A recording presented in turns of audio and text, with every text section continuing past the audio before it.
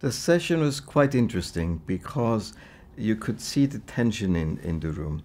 On one hand, this was the newest development on how the future might look like, was discussed. On the other hand, it was sort of a reality check.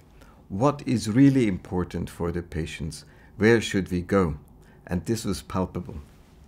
Well, the exciting thing is for doctors and patients alike that for lung cancer patients, immunotherapy brings in new hope and new realities.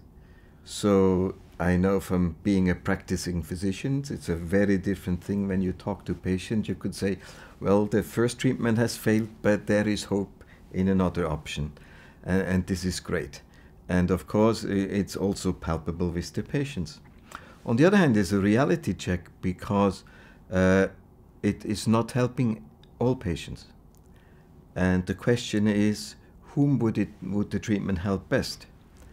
Can we identify a biomarker which will guide the doctors and the patients for decisions? And there is where the tension comes in. On one hand, you could say any chance for a patient is great. And so would the doctor treat the patients if it's just the individual in front of him. But that there's a societal issues.